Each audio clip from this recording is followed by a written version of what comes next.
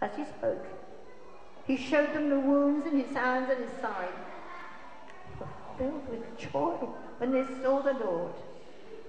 Again he said, "Peace be with you. As the Father has sent me, so..." And he breathed on them and said, "Receive the Holy Spirit." Thank you, Paula.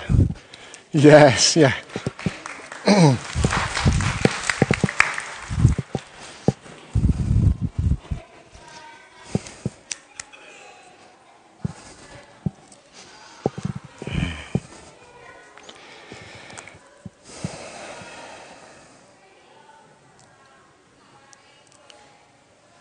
Would you pray with me?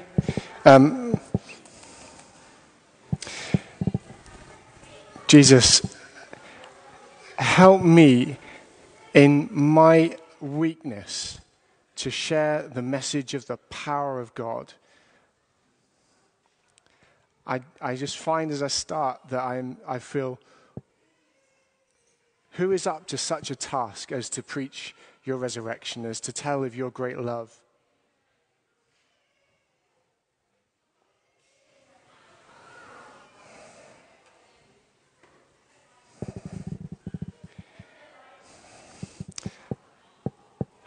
I read yesterday this amazing quote.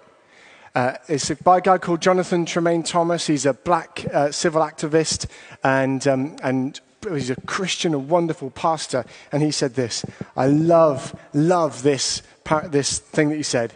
And he said this: "Yet on this weekend, the holiness and goodness of God erupts through the chaos with a stunning authority and unmatched beauty. Yeshua, Jesus, battered but not embittered, roasted the works of Satan and obliterated the stranglehold of death." Isn't that fantastic? As the resurrection and the life, he is speaking to us today. He beckons you and I to come up higher and says, "I have overcome for you." To those in bondage, he says, "Be free." To those who are tired, he says, "Come to me and I will give you rest." To those who are mourning loss, he says, "For they are only sleeping." Yes, but how? The way of the Christian is the way of Christ, and the way of Christ is the way of the cross to resurrection. So let's talk about what Easter actually means. Someone was was teaching a class earlier on in the week, and one of the young people in there asked about when Jesus carried the chocolate egg on his back. For real. Let's talk about what the Easter story actually means. We're not talking about bunnies, we're not talking about eggs, as lovely and tasty as they are. The other day I was listening to the bird song. Any of you wake up early and like listening to the bird song? And it's a little bit, now that the clocks have changed, it's a little bit easier, isn't it? Because all of a sudden it's not like, it's an hour later. And I was just listening, and you know how they anticipate the dawn, don't they? You know that the dawn is coming. And they know the dawn's coming. And their song is like a cross between a song of praise to the Creator and them like shouting to their neighbours saying, "Go off my land." That's what the birds are doing. It's a combination of the two. But, you know, the birds anticipate the dawn. The disciples couldn't yet anticipate the dawn. Jesus had told them, "I'm going to die, I'm going to come back," but they couldn't get it. They couldn't understand the promise that he'd made. And yet, throughout Scripture, the prophets, they had said it was going to happen. Jesus himself had said it was going to happen. And in that last week, just to remind you, in case your memory of the story is a bit hazy, Jesus had started by coming into Jerusalem on the back of a donkey to adulation and praise and palms and carpets of cloaks and stuff.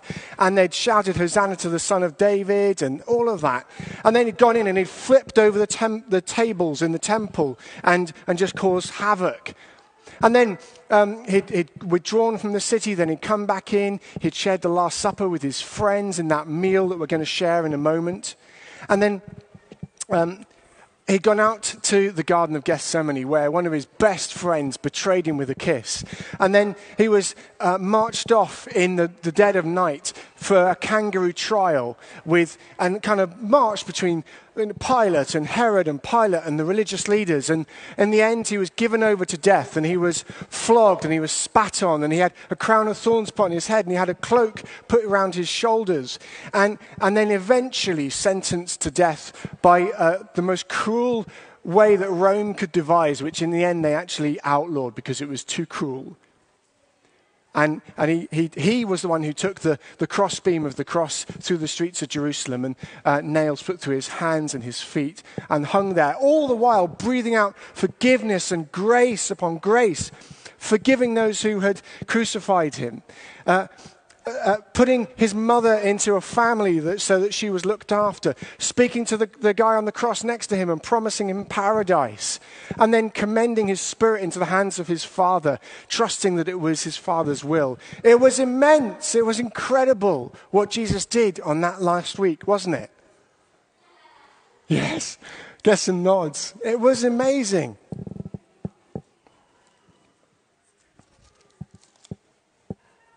And then on the third day, that stone was rolled away, and Jesus met with his disciples. First with just one or two of the ladies that were in his group, and he announced that he had risen from the dead. Now, I'm not going to spend particularly time talking about the resurrection, like as in the facts of it today. Most historians agree that nearly all historians agree that Jesus was a real man, that he lived, that he existed, that he had a massive impact on the world. Most historians agree that he was crucified. It wasn't just in the gospel records. But what we believe is that Jesus rose again, that he rose from the grave, and that he now is alive and with us by his Spirit. And what that did was it transformed the disciples. Whereas they had been hidden away, freaked out and scared for fear of the Jews, for those who had killed their Lord, now, all of a sudden, they're transformed into lions. Literally, they then felt able to stand in front of lions in the arena within a generation and face down death, because they would rather die than bow the knee to Emperor Caesar. How amazing was that, their witness? And yet they were so weak. You know the stories of the disciples, don't you? You know that they were fragile and they messed up. What transformed those weak disciples into roaring lions? Weakness is a horrible word in our society, isn't it? Just say the word weakness. A bit louder, weakness.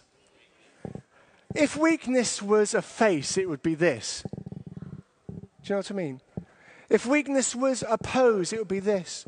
It would be just, mainstream media and governments and education and policies and sports and stars and businessmen all would it's all about success. It's all about wealth. It's all about power.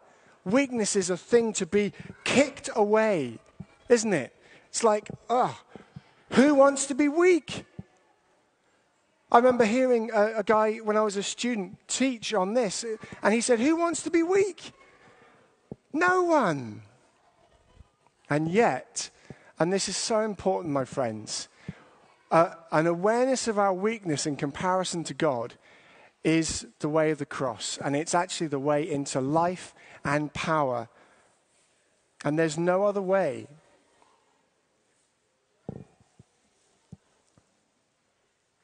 We can blow up mountains. We can transform landscapes. We can destroy the atmosphere we breathe. We can develop a vaccine to help cure COVID.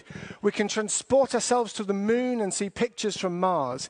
And yet, only Jesus and the power of the cross can transform the landscape of the human heart. Only Jesus can repair atmospheres of hate and pain. Only Jesus can bring a cure to sickness of the human heart. Only Jesus can transport us into the throne room of God. We are uncomfortably weak. Only Jesus can do so much that we cannot do by ourselves. And the quicker we understand that, not that we're down on ourselves and we think we're terrible. We're not. You are loved. You are beautiful. You are precious. We just recognize where we are at and where God's at. Amen. This year, one microbe has brought nations and governments and businesses and careers and sadly hundreds of thousands of lives to an end. We've been reminded time and again of our fragility as a planet, as well as all sorts of evidence of beauty and goodness. And Jesus said this. He said, "Blessed are the poor in spirit, for theirs is the kingdom of heaven. Blessed are those who mourn, for they will be comforted. Blessed are the meek, for they will inherit the whole earth." Poverty, meekness. It's deeply unfashionable, deeply countercultural. Let me just say this. We cannot, if we're in the business of proclaiming the gospel, missell this. Because most people who try and sell you something will say all the good things and all the amazing things, and they'll hide the uncomfortable truths and the small print. I just want to say to all of you, and you who are watching online, that it's not small print. The way of the cross is the way of death that leads to life. And actually, in fact, just look around. And if you would say that Jesus, in fact, especially in your own weakness, in your own need, has impacted your life and changed your life, would you just wave a hand? And I just want to see. Just going to do a little flip around here. Just. Ed, I don't know if this is going to end up back where it started, but... Hey? I'll pick up the whole tripod.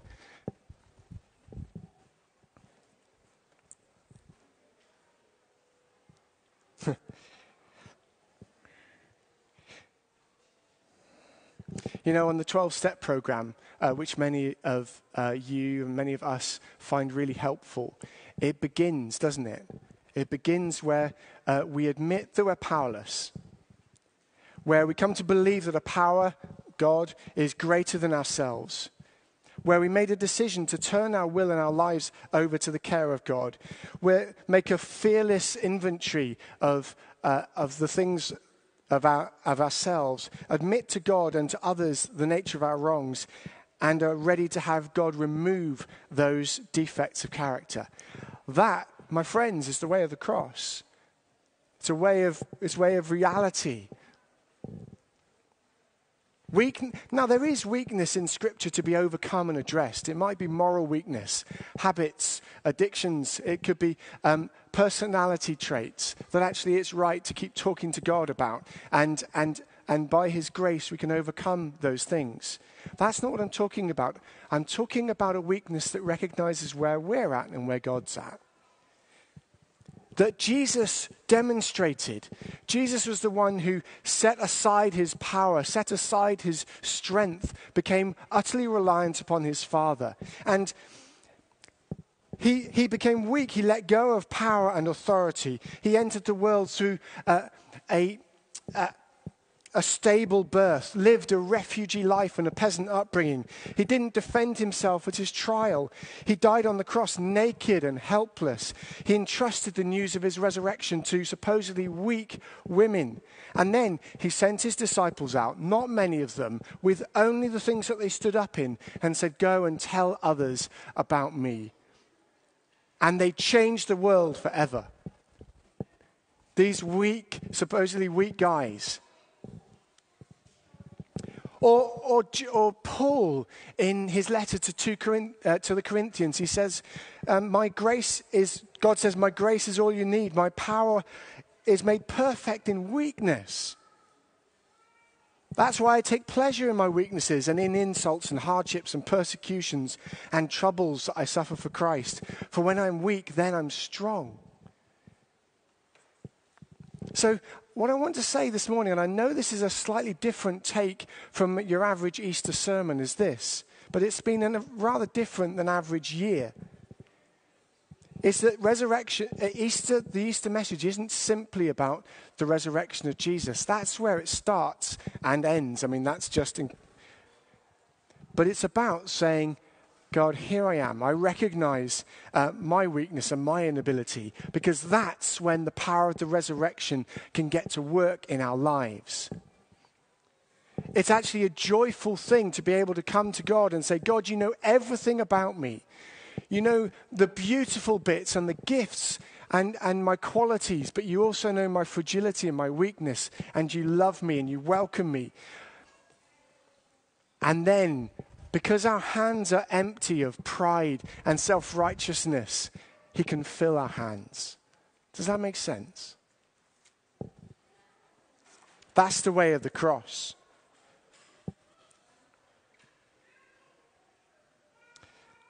Let's return just briefly to Jesus' followers. After the resurrection, the Holy Spirit was poured out on his followers, and it's the presence of the Holy Spirit in their lives that led them, that made them become the lions that they became as they went out and they transformed the world. And it's the Holy Spirit who's present with you, in you, if you love the Lord, now, that can use you to bring God's resurrection power to the world. And it starts with this. I confess, I mooted this idea to Emma, and I was going to go out into the vestry and pretend that I had taken all my clothes off. Would you? And then I decided that the mental image of that would probably scar people for life. And I decided not to. But it starts with this. It starts by shedding our old clothes, our old self, at the foot of the cross. And, you know, whether it's pride or rebellion or self-righteousness, I'm going to trip myself up. I'm going to say, there we go. And just leaving those like rags at the foot of the cross and allowing Jesus to put his righteousness, his holiness around you, so that when the Father looks at you with the same love that he loves his Son, he just sees his Son in you, shining through you. And then, when we've admitted our weaknesses and when we've believed in him,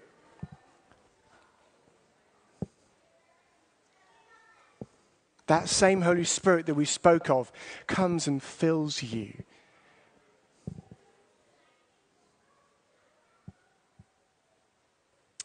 Let's pray.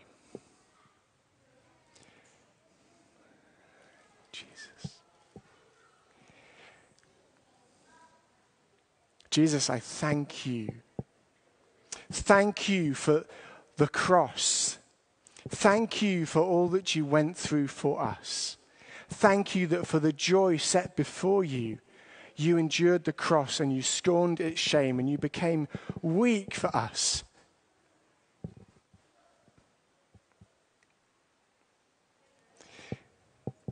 I'm going to invite you online and anyone in the room who has never prayed this way to give your life to Jesus, to finally admit that we need him, to thank him for his love for us, and to ask for his life to fill us as he forgives us.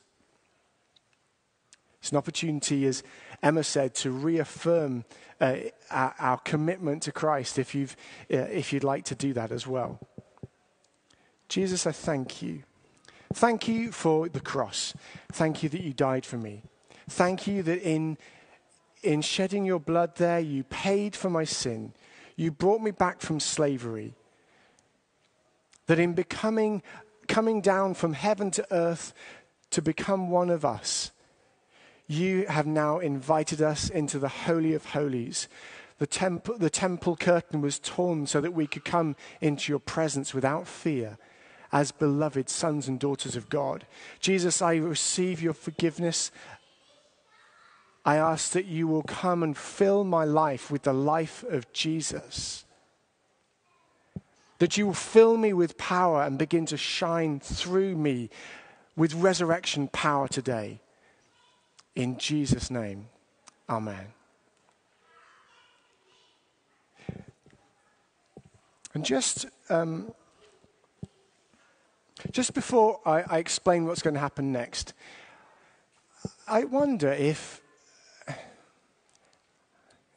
any of you prayed that for the first time, or you prayed it and actually you've been a long way from God, and this has been a moment for you to come back to God. We don't do this every week by any means, but I just wondered, it's good to say in front of God and in front of others, that was me. I've given my life either again to Jesus or for the first time. You just wave a hand if you did. We're not going to look around and look at you. Wonderful, thank you. Wonderful, that's awesome. You didn't see all that, those handful of people. Can we just say thank you to God for that and give them a clap? Praise you, Jesus. Thank you. What we're going to do is, in just a moment's time, I think after another song, is that right, Emma? We're going to have a song. I'm going to prepare this, and this is our opportunity to respond. Going to be invited to come forward. We'll have someone stewarding you so that we don't have too many people queuing up, etc. And you're invited to come and to thank Jesus for all that he's done this Easter as you receive bread. It's bread at the moment, hopefully not for much longer. And then as you go down the side aisles, if you have got a piece of glass, I invite you to place it on the metal glass plate at the back. If you haven't, there's a table full of beach glass. Don't touch lots of bits, just choose a bit and pick it up and then place it on the glass. And really, this is a way of us together, as we come back together, these little bits of glass can almost represent you and represent your life with its imperfections, as beach glass is. It's imperfect. And say, Jesus, as I place this in the cross, which is it's a cross shape there, will you shine through me by your power? And this is just a corporate, collective response of worship. And what we're going to do, it won't be in exactly the same format there. We're going to put it into resin and make a kind of a stained glass window like that will hang on the wall, lit in some way. And it'll just be a reminder that you can say, that was the day when I asked Jesus to shine through me. As kind of a corporate act of worship. Does that make sense? So, is another song now? Great. Where'd you appear from? Was you there all the time? Oh, okay, there we go. Shall we stand? And these guys are going to sing, and then we're going to start and come for communion.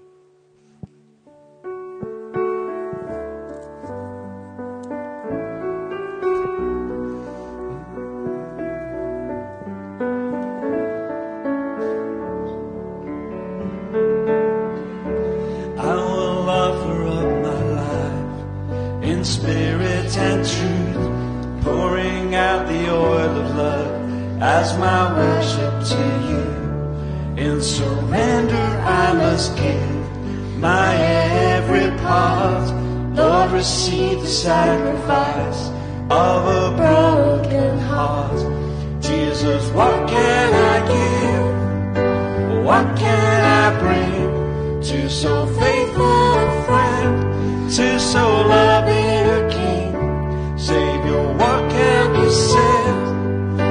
What can be sung as a praise of your name for the things you have done. Oh, my words could not tell, not even in part, of the debt of love that is owed by this thankful heart.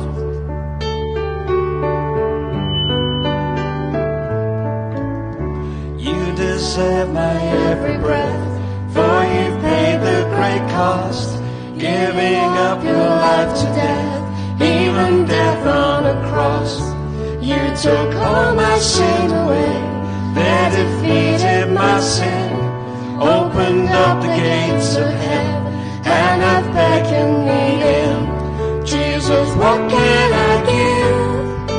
What can I bring to so faithful a friend, to so loving a King? Savior, what can be said? What can be sung as a praise of your name for the things you have done? Oh, my words cannot tell, not even in part,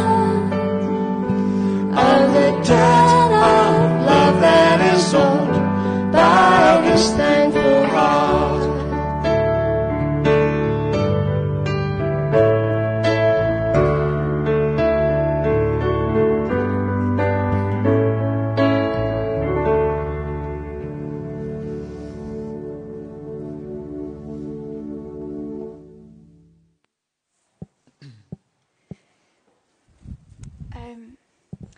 So we're about to take communion now, and for those of you, just for anyone that's not familiar with what we do at communion, it's like the wood of the cross, but we make it into a table. The cross is a place where Jesus died, and the altar is the place where we commemorate that. It's where we bring the rubbish of our lives and we look at the beauty of what Jesus did when he died. And we can leave our rubbish there. We leave it there in a place of transaction when we come to the altar. And so we just encourage you, if you're at home, ask God to come and meet you where you are and to make you clean, to take the rubbish that's in your life and show you his goodness, show you this new life that Jesus brought on the cross. And those of us here in person, know that you're welcome. If you know Jesus and you've asked him to come into your life and take your rubbish away, the altar is a place of transaction. It's a place where we come and say, Jesus, make me new. And so you're welcome to come. We encourage you to come and know that you don't have to have been here worshiping with us before. If you know Jesus, Sam will say this in the liturgy, but if you know Jesus as your Lord and Savior, you're welcome and you're in family here. And just practically, for anyone that's never taken communion before and wants to and is like, oh, how do you do it here? Just come forward, distance. There'll be a steward that tells you how to come. Place your hands out and we'll drop the bread in your hands. You might want to pray, eat the bread, filter back round to your seat, the mosaics at the back. So don't feel like, oh, I don't know how to do it, or everyone's watching me. They're not. Yeah. You're welcome. Please come if that's on your heart. And equally, and just say that thing about the bird song as well. That I think that might strike a chord with someone. Yeah, Sam shared at the very start of his sermon about birds anticipating the dawn. And I think for some of you, I had a sense that it's been a season where you've been waiting for the bird song. It's been a long, dark season, maybe a dark night of the soul. And you're waiting, and you're waiting, and you're waiting for the bird song. And they always say, it's always darkest before the dawn. It's always the darkest moment where you feel like, I just can't do it anymore.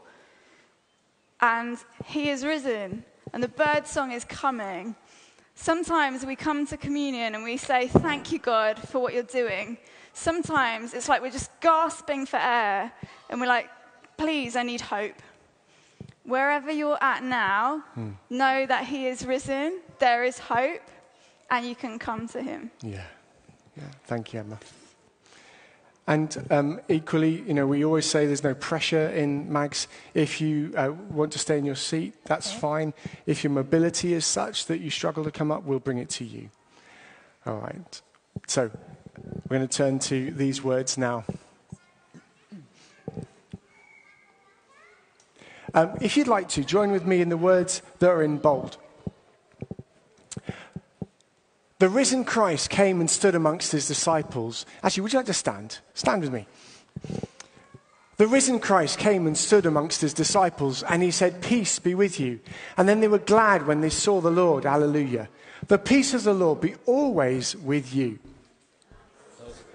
So why don't you just turn around, wave, throw virtual hugs to those around you, and just say, "The peace of God be with you." Peace of God be with you, my friends.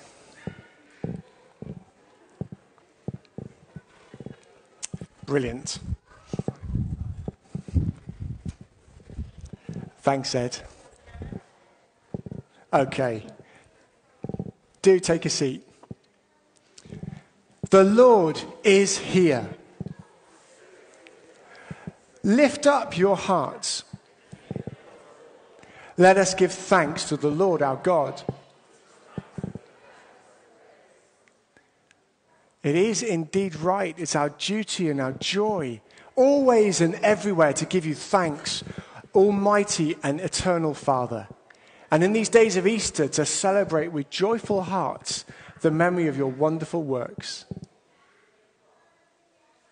For by the mystery of his passion, Jesus Christ, your risen Son, has conquered the powers of death and hell, and restored in men and women the image of your glory. He's placed them once more in paradise and opened to them the gate of life eternal. And so in the joy of this Passover, earth and heaven resound with gladness, while angels and archangels and all the creation sing forever the hymn of your glory. Holy, holy, holy Lord, God of power and might, heaven and earth are full of your glory. Hosanna in the highest. Father of all, we give you thanks for every gift that comes from heaven. To the darkness, Jesus came as your light, with signs of faith and words of hope. He touched untouchables with love and washed the guilty clean. This is his story. This is our song. Hosanna in the highest. The crowds came out to see your son, and yet at the end they turned on him. On the night that he was betrayed, he came to table with his friends to celebrate the freedom of your people. This is his story. This is our song. Hosanna in the highest. Jesus blessed you, Father, for the food. He took bread, gave thanks, broke it, and said, "This is my body given for you all." And then Jesus gave thanks for the wine. He took the cup, gave it, and said, "This is my blood shed for you all, for the forgiveness of sins. Do this in remembrance of me." This is our story. This is our song. Hosanna in the highest. Therefore, Father, with this bread and this cup, we celebrate the cross on which Jesus died to set us free. Defying death, he rose again and is alive with you to plead for us and all the world. This is our story. This is our song. Hosanna in the highest. Send your Holy Spirit on us now, that by these gifts we may feed on Christ with open eyes and hearts on fire. May we and all who share this food offer ourselves to live for you and be welcomed at your feast in heaven, where all creation worships you, Father, Son, and Holy Spirit. Blessing and honor and glory and power be yours forever and ever. Amen. And as Jesus taught us, we pray together. Our Father in heaven, hallowed be your name. Your kingdom come. Your will be done on earth as in heaven. Give us today our daily bread, and forgive us our sins, as we forgive those who sin against us. And lead us not into temptation, but deliver us from evil. For the kingdom, the power, and the glory are yours, now and forever. Amen.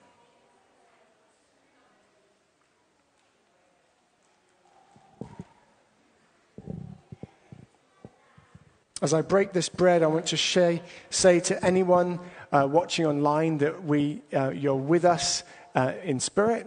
I want to say to anyone that's listening outside, I don't know if there is, but anyone listening outside, you are included and you are welcome. We break this bread to share in the body of Christ. Though we are many, we are one body because we all share in one bread. The body and blood of Christ, shed and broken for you. Amen. So my friends, draw near with faith and receive the body of our Lord Jesus Christ, which he gave for you, and his blood which he shed for you. Eat and drink in remembrance that he died for you, and feed on him in your hearts by faith and with thanksgiving. Amen. Brilliant. So I'm going to ask, I don't know if we've asked anyone, maybe Claire or Virginia or Viv, would one of you just mind helping steward people to come up and making sure the queue doesn't get too long? Starting at the front and then working our way around. That'd be great. And Virginia, maybe you could stay at the back and sort out the people coming to the table. That'd be great.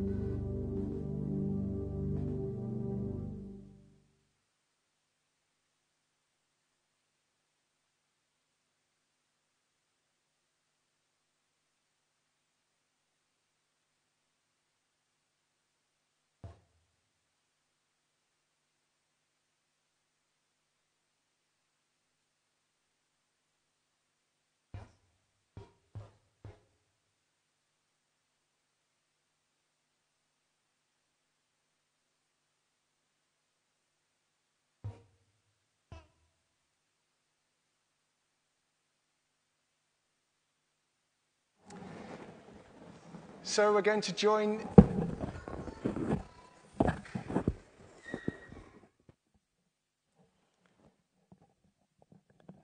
So many things to remember.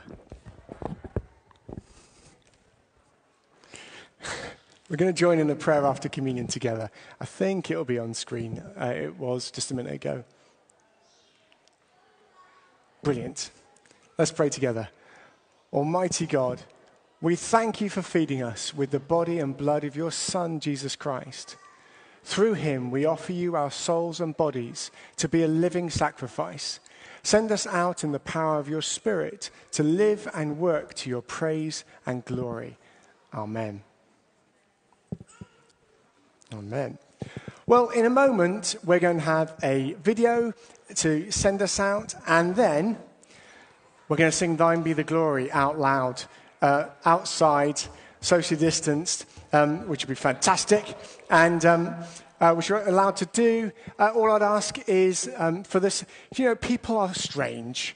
They take pictures and put stuff on social media.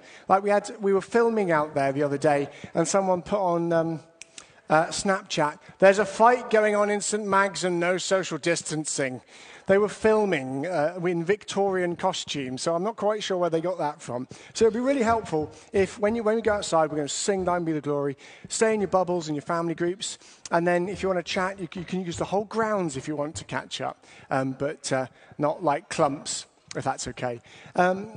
But if on the way out you haven't done, put a piece of glass there, please do, and just prayerfully engage with that. Where's Joe? My Joe. Do you want to come and talk to us?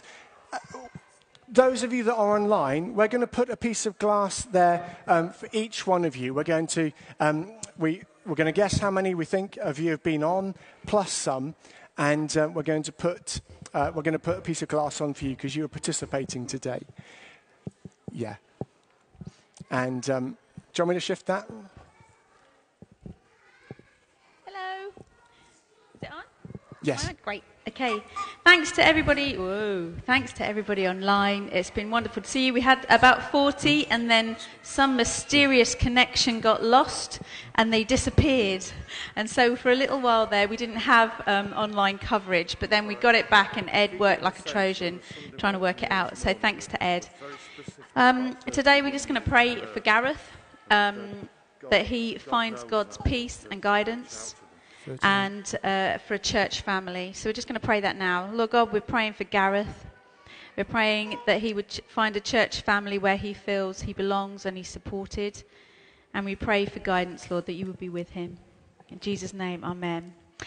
And then we just want to say thankful for the baptisms that are coming. People are really excited. We want to pray for Trina, our pastor of the living room, because Ollie has COVID and she's having to isolate with Ollie. And a lot of you know that, but can we just raise a hand and a heart and just pray right now that we protect Trina from COVID? Yeah. Lord Jesus, come. Holy Spirit, fill Trina and Ollie's home. I pray that Ollie gets well soon. This cough goes away. Thank you that he doesn't have a temperature. Lord God, fill that place, that whole house with your peace. I'm praying, Lord God, that Trina does not get COVID. Lord, if it is in there already, I just pray that she doesn't have bad symptoms. And may we as a church put our arms around them and support them and love them. And may they know your love today. In Jesus' name, amen. Amen. And then great thanks for Mark Allport, who's saying thanks to Jamie, and Trina saying well done, Jamie. And Mark also gave his life to Christ live on prayers this week, live online, and it was amazing, and what a privilege it was. And lots of people actually said they prayed the prayer today. There's several online. So thank you for your honesty, and thanks for that. Okay. Brilliant. Thank you, Joe. And if you could oversee making sure that the right number of pieces of glass go on to represent each person that's been here, that would be fantastic. Yeah. Yes, I did. Yeah. Okay, we're going to finish in just a moment. A few quick announcements, if I can find them. First of all, over the course of these coming few months, as we prepare for increasing freedom in the restrictions to be lifted, we hope, we are looking to build up 3 teams. One, hospitality, so that we can again do hospitality really well. Secondly, a tech team to do Facebook and do the sound and etc. And thirdly, we recognize that that we haven't been able to do the children's work and the youth work that we would have loved to have over the course of this last year. But there's a sense that actually God's bringing new people to help with that already. And so if you're interested in joining with that, maybe leading, maybe helping, as we're able to with the children, could you come, if you're interested in any of those 3, could you maybe drop me an email or Claire, and that would be fantastic. We've got our APCM on, I think it's the 25th of this month. Watch for details of that. Don't worry about it today, but just put it in your diary. If you're not on the electoral roll and you'd like to be, there's forms at the back. That's just a way of you saying, this is kind of my church, and I'd like to be seen as part of it. If you're interested in the Alpha course, there's a sign-up sheet at the back, as Jamie and others are talking about. That'll be starting after Easter. There'll also be some Bible study, maybe another Bible course, and maybe the prayer course part 2. And on a Thursday, a number of the ladies are going to be meeting together to look at a book together. And I'm going to be talking to the guys about what we can be doing, about how we can connect or reconnect as men, just for this term, so doing some things a little bit differently. If you're signed up for that book group, there's books at the back with your names on. Emma can direct you. Also, everybody gets an Easter egg today, and if you're a little one, you get a big Easter egg as well, just to say Happy Easter. Great. Why don't we stand? We're going to just praise God. So this is my resurrection day. Then I'm going to pray a blessing, and then socially distanced, find a space outside. We'll whack the speaker up and we'll sing Thine Be the Glory. If you don't know it, you can laugh and enjoy singing outside, and then our time together will be ended. So we stand.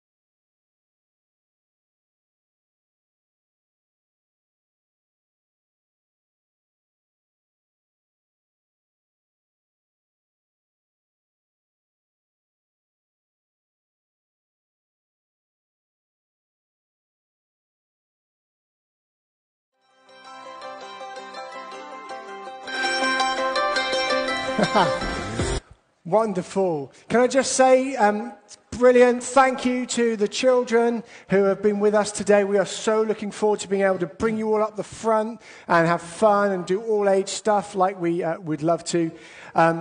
Let's ask for God's blessing.